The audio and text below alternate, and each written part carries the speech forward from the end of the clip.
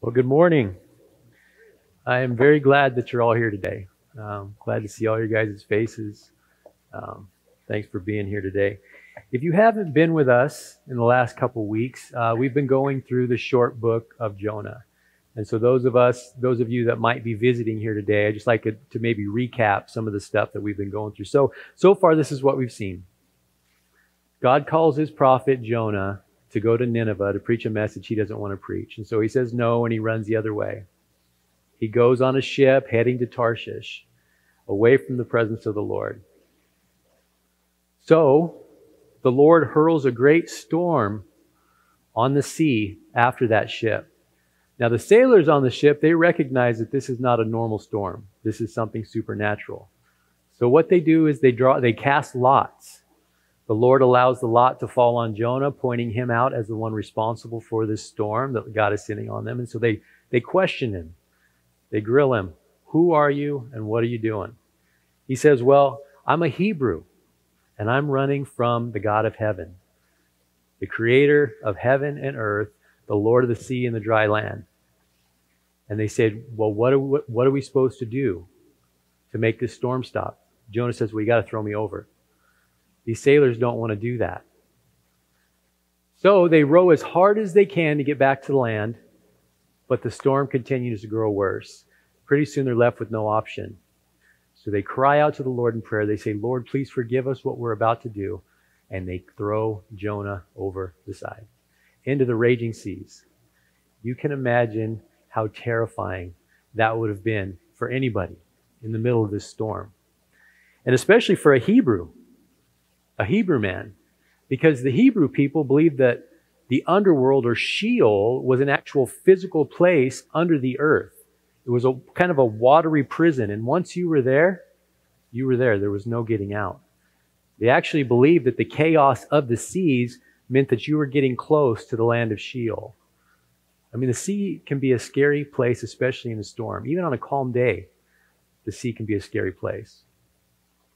When I was 13 years old, I was in a youth group. And I grew up in Southern California, so the beach was close. And so we took a trip to the beach. And we camped out for a couple nights. And I was young. I was unaware of the power of the ocean. I was pretty athletic, and I was always able to conquer things physically, so I took risks bigger than I really should have. And I went farther and farther out into the ocean. And so there I was boogie boarding, and that's a board that you kind of body surf on. Is about that wide and maybe about that long and has curve to it. It's slick bottom, has a leash on the front that you attach to your wrist, and you ride the waves on it. And so I'm out there riding, and all of a sudden, out of nowhere, behind my head, I feel I get pushed under by a wave. I'm terrified because I'm under it, and it's a powerful wave. I'm getting tossed all around. I don't know which way is up.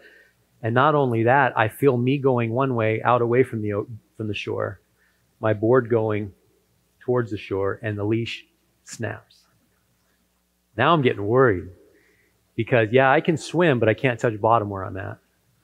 And when you're in the ocean, it's nice to have something to rest on when you get tired. So what happened was wave after wave would crash down on me. I would finally find my way up to the surface. I would take a breath, and there would be another wave pushing me under, spinning me, churning me in the water. I could not find my way up. Now, there were people close by. There were people out there with me in the water I could have called out to for help. But I was too prideful. I was too embarrassed to admit that I needed help. I'm serious. I was so prideful, even facing death, I did not want to cry out for help. Eventually, I realized I was in trouble. I couldn't breathe. I finally came up for a breath. I had a second, and I yelled, "Help," as loud as I could. It was probably pretty weak. There was a girl not too far from me. She turned and looked at me, and when she turned and looked at me, I felt such shame that I pointed towards my board that was at the shore, like as if that's what I needed help with. Can you just get that for me? Well, miraculously, my mom and my stepdad, Randy, were on the shore watching us. They had seen my condition. They were already making their way towards me. So by the time I cried out, they were pretty close to me, and they heard me cry out. But not before another wave came. and crashed down on me again, and I went under, churning around. I didn't know which way was up, and I had no more breath in me. I was about to open my mouth and breathe in water, and that's the last thing I remember. Everything went black. The next thing I know, I was on the shore. I'd been saved. I had been delivered. God sent me a deliverer, my mom and her husband, my stepdad, Randy, after I cried out. But even before I had cried out, even in my pride, they already had their eyes on me. They were already heading towards my way to get me out of my situation. And this is where we find Jonah. Jonah is taken by the sailors. He's tossed over the side into the water. He's sinking. He's drowning. He's about to die. And what is he doing? He's clinging to his pride. He does not want to call out to the Lord. When he does cry out, what happens? God sends a deliverer that no doubt had been waiting there the entire time. God had someone ready, had a deliverer ready to rescue him from his condition as soon as he cried out. And that's where our story begins in Jonah chapter 1, with a deliverer, the fish, that had just been waiting for Jonah to cry out and save him and rescue him. So last time we left off in the very last verse of chapter 1, verse 17. Let me read that.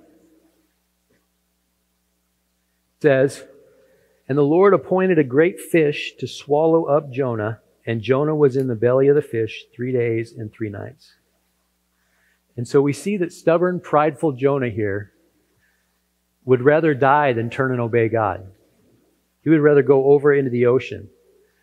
He's fleeing from God's presence, and he tells the sailors to throw him over the side. And God, in his mercy, appoints a deliverer to be at the exact right place at the exact right time. I have this picture in my head as I've been studying this week, and I kind of picture it like a movie. And if this were a movie we were watching, this is how I imagine it would be, okay? The camera would focus in on Jonah as he's falling over the side into the raging seas. We see a big splash. He goes under the water. The camera cuts to an underwater camera. You see Jonah's eyes wide open, his mouth open in a silent scream, and the camera watches him as he sinks down into the water. Next shot, we see Jonah falling from a distance. There's a small little person falling in this deep, dark black. You see he's struggling and fighting for air. He can't breathe, and finally you see him clasp his hand and cry out a silent prayer to the Lord. Screen goes black in our imaginary movie. And on the screen it just says, 3 days later. Now we see Jonah inside the whale. Somehow there's light in there and we can see him. I have no idea how that works. Don't think about that. The point is we can see him and he's inside the whale and he's praying. And he's praying a prayer of thanksgiving. And this is what he says. He says in verse 2, "I called out to the Lord out of my distress, and he answered me. Out of the belly of Sheol I cried, and you heard my voice." What distress is he talking about? What is he talking about? Well, he was about to drown. That's the distress he was talking about. His situation had gotten so bad that he had nowhere to look but up. He had no one to turn to except to the Lord, and that's exactly where the Lord wanted him to be. And in our imaginary movie, back to it for just a brief second, we see Jonah inside the whale, or inside the fish, and we kind of taken back in his memory as he reflects on what was going on in his mind as he sunk down in the water, as he prays inside of the big fish. He says this in verse 5, "For you cast me into the deep, into the heart of the seas, and the floods surrounded me. All your waves and billows passed over me." Jonah says, "You cast me into the deep." God, you cast me into the deep. Now we all know who cast him into the deep. It was the sailors. Why did he say this? Jonah is beginning to recognize where his sufferings come from. Job recognized the same thing. You remember Job? He lost his family. He lost his children. He lost his possessions, his property. And Satan leaves his wife there to harass him. And you remember he's still trying to be strong. And you remember what the wife says? Do you still hold fast your integrity? She says, curse God and die.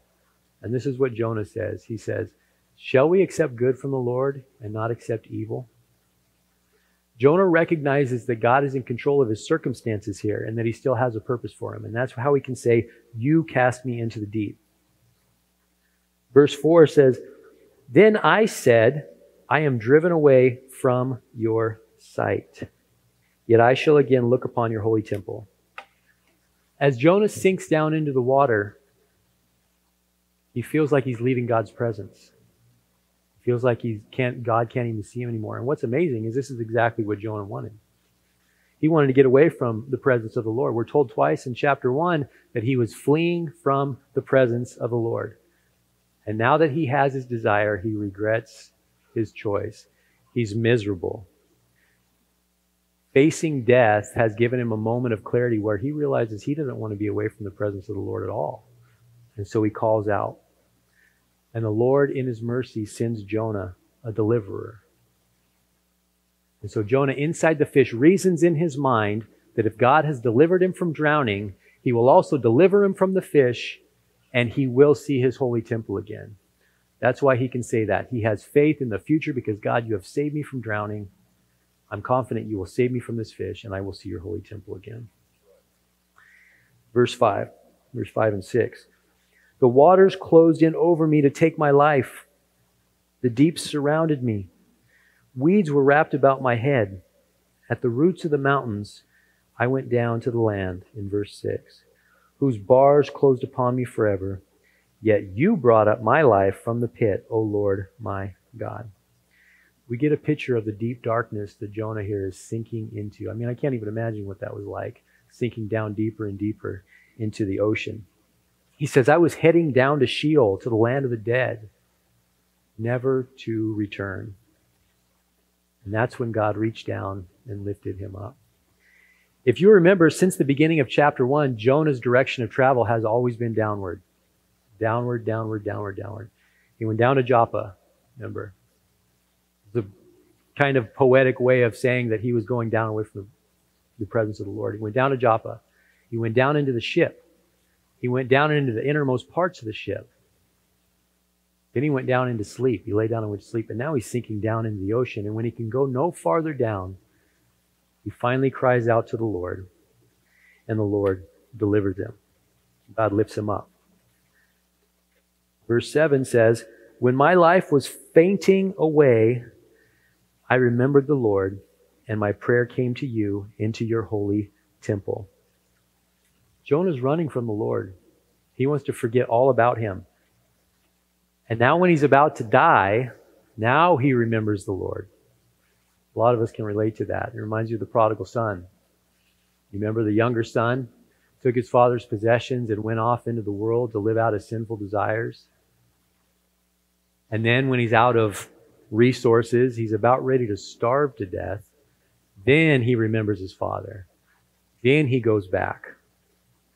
Jonah, about to die here, remembers the Lord. Verse 8 says, those who pay regard to vain idols forsake their hope of steadfast love. I believe what Jonah is saying is here is, what good would it have been to call out to an idol in this moment? What good would it have been? See, worshiping idols is all fine and good when things are going good. You know, it's easy to believe the idol is blessing you. But when crisis hits, when tragedy comes into your life, when things get tough, the worthlessness of that idol is going to be on full display. You can call out, you can cry out, you can beg that idol, and that idol is going to do absolutely nothing. We see this all through the Old Testament. The children of Israel learned this lesson the hard way. I want you to listen. You remember the book of Judges, and the book of Judges is kind of a funny book in a not really funny kind of way, but the children of Israel would worship idols. They would turn their back when things were good on the Lord. They would go worship idols. And inevitably, the natural consequence of worshiping idols is that God's protection is removed from you.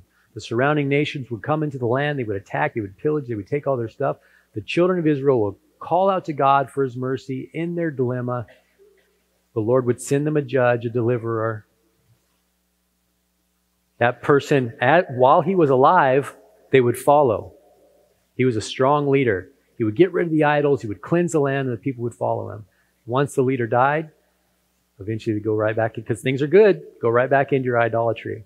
Things get bad, they call it to the God. So this is over and over and over through the book of Judges. By chapter 10, this has been the pattern of their life forever. And listen to what happens here. Listen to what God says about their idolatry in Judges 10. And the people of Israel cried out to the Lord, saying, "We have sinned against you, because we have forsaken our God, and have served the Baals," which was an idol. And the Lord said to the people of Israel, "Did I not save you from the Egyptians, and from the Amorites, from the Ammonites, and from the Philistines? The Sidonians also, and the Amalekites, and the Maonites oppressed you, and you cried out to me, and I saved you out of their hand? Yet you have forsaken me, and served other gods. Therefore I will save you no more. Go and cry out to the gods whom you have chosen. Let them save you in the time of your distress." In the time of trouble, tragedy, crisis, an idol is obviously worthless. And I think that's what Jonah is saying here. Verse 9 says, "But I, with the voice of thanksgiving, will sacrifice to you. What I have vowed I will pay. Salvation belongs to the Lord." So Jonah here says, in contrast to those who trust in idols to save, I'm not going to do that. I'm going to worship you. I'm going to make a sacrifice of thanksgiving to you, Lord. And why? Because God has delivered him. He said, "I will obey you now, God, because you have delivered me." Not, "I will obey you, God, because you are God," but because you've done something for me. Jonah still has a lot of maturing to do. In a few weeks, that's going to be on full display when we get to chapter 4. He's not completely a mature believer yet. And then verse 10, "And the Lord spoke to the fish, and it vomited Jonah out upon the dry land." That's just a hilarious picture. I wonder if there was anyone there to see it. Can you imagine you're sitting there on the beach with your family having a nice picnic lunch? Your kid says, "Hey, what is that, Dad?" And you look over and there's this big fish swimming up on the shore, and he opens his mouth and spits out a person and turns around and swims back away. So God in his mercy, at the end of chapter 2, God in his mercy delivers Jonah and gives him another chance. So that's the passage. Well, what does this have to do with our lives? What can we learn from this passage? How can we apply this passage to our life? I think we can do that by asking ourselves 3 questions. Number 1, is there an example to follow here? Is there an example to follow here in the book? Let's look. Well, the first simple example is this. Jonah prays, right? He prays 2 different prayers. He prays a prayer for deliverance when he's drowning. And he also prays a prayer of thanksgiving once he is delivered. He looks back. And so the lesson here for us is this: when you come to the Lord in the morning, in your prayer time, take time to look back. Take time to remember and reflect on what God has delivered you from, and thank him. Another example to follow. Well, Jonah prayed scripture back to the Lord that he had memorized. That might not be very obvious, but in this passage there are at least allusions to the Psalms. Let me just share one with you here in verse 9. This is verse 9 of Jonah. It says, "But I, with the voice of thanksgiving, will sacrifice to you. What I have vowed I will pay. Salvation belongs to the Lord." Now I want you to listen to Psalm 116. Jonah knew his Bible. Jonah knew Scripture. He had it in his heart and in his mind. This is what Psalm 116 says. This is just one example of many. "I will offer to you the sacrifice of thanksgiving and call on the name of the Lord. I will pay my vows to the Lord in the presence of all his people."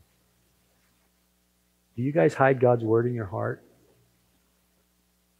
Can I encourage you to do that? When you're driving down the road, or you're swallowed by a fish, and you don't have a copy of God's word handy, and the enemy comes and whispers in your ear and makes you feel weak, he makes you feel scared, makes you depressed.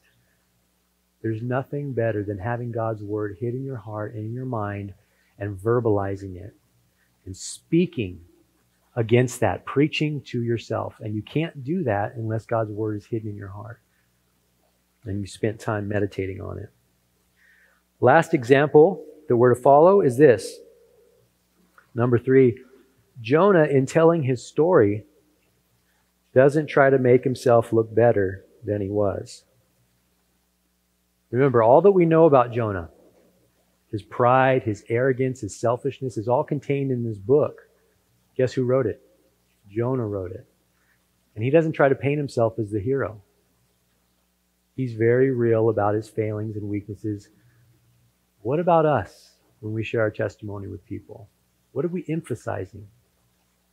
Hopefully we're emphasizing the mercy and compassion that God has had on us as He pursued us when we fled from Him. So that's the first question, those 3 things. Now the second question we can ask is there a sin in here to avoid? Is there a sin to avoid?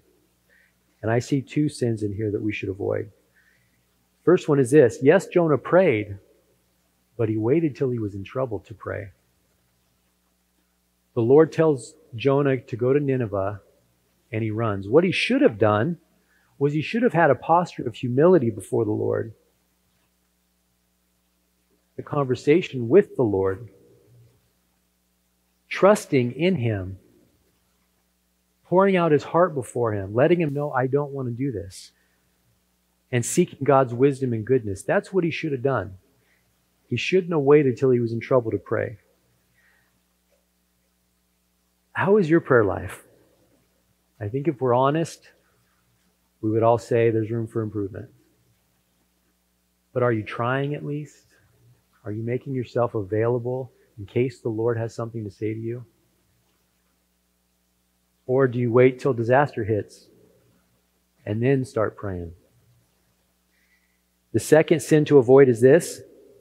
There isn't any confession of sin or rebellion or repentance in Jonah's prayer. None of it. There's a prayer for deliverance and there's a prayer of thanksgiving, but he doesn't bring up his sin. We need to keep short accounts with God when it comes to sin in our life. As a Christian, as a believer, sin should make us so uncomfortable that we cannot wait to run to our Father to confess the sin and be forgiven. Is there something in your life, some kind of sin you've gotten comfortable with that doesn't bug you like it used to? That's not a good thing. That is the way of the world. The Apostle Paul, this is what he said. Remember who we're talking about, the Apostle Paul. God spoke to him, literally spoke to him, saved him. He's writing the New Testament as he's writing these words, and this is what Paul says about sin. He says, but I discipline my body and bring it into subjection, lest when I have preached to others, I myself should become disqualified. The Apostle Paul was worried about becoming disqualified by sin. Our sin should make us sad and drive us to our Father who has made a way for us to be forgiven. We should not be comfortable with sin.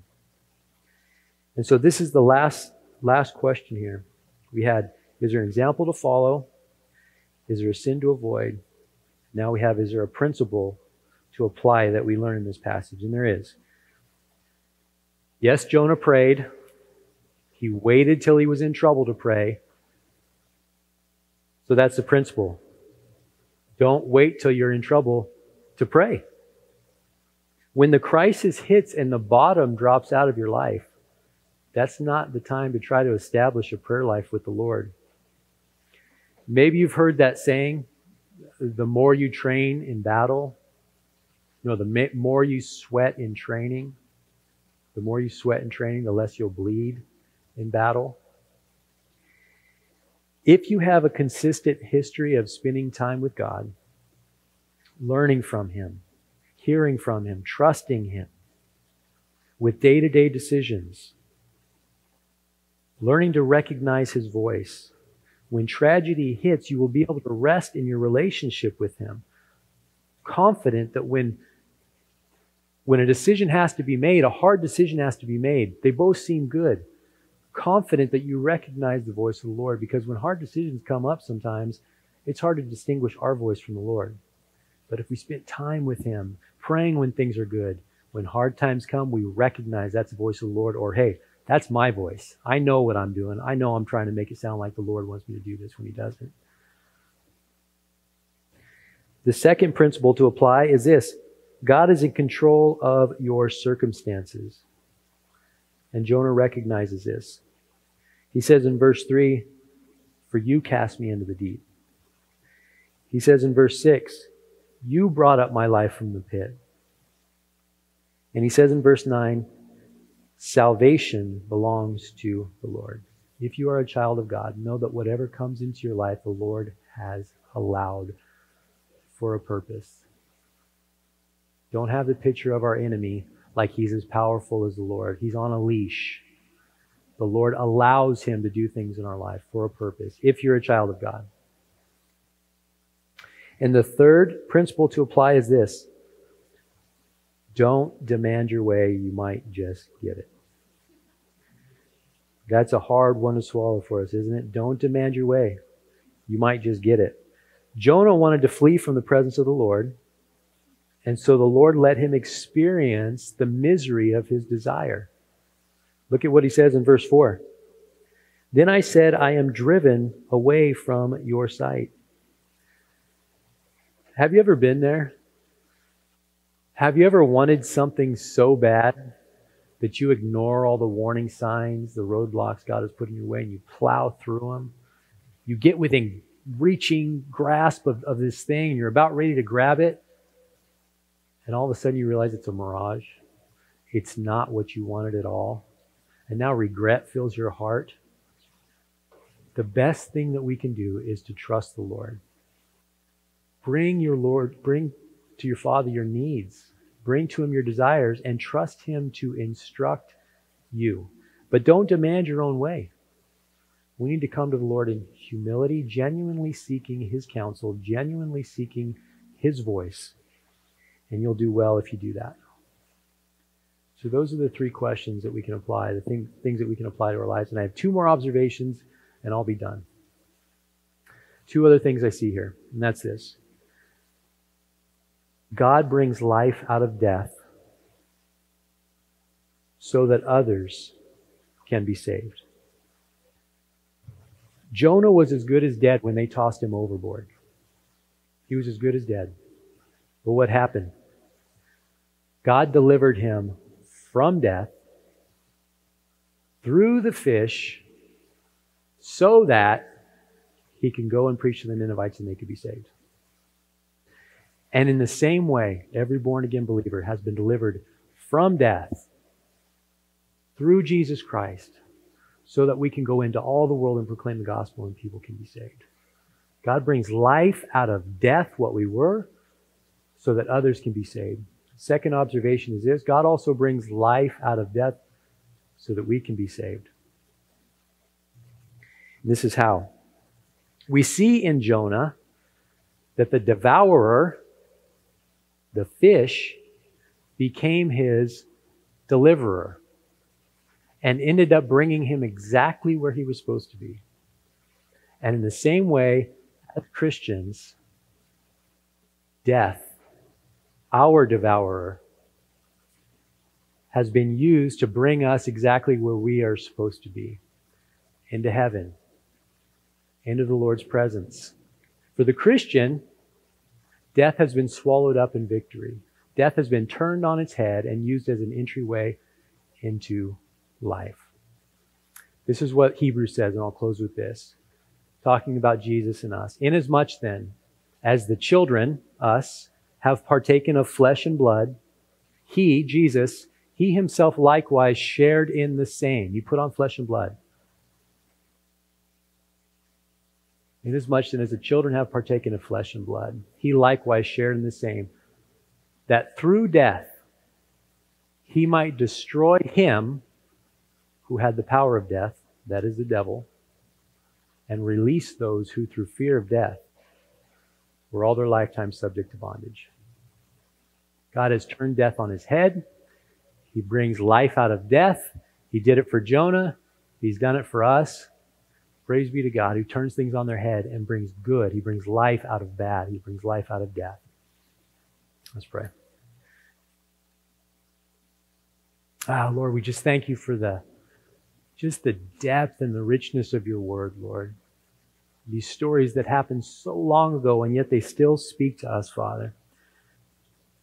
You are amazing, Lord. You are creative. You are all powerful. You are all wise, Lord. Lord, I pray right now for all of us that you would give us hearts that trust in you, that we would be so uncomfortable with sin, Lord, we would run to you with our sin and confess, trusting in your goodness, trusting in your wisdom, that we wouldn't demand our own way, Lord.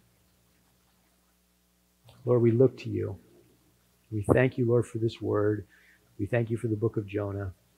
We thank you for the way you've spoken to us today. In Jesus' name, amen.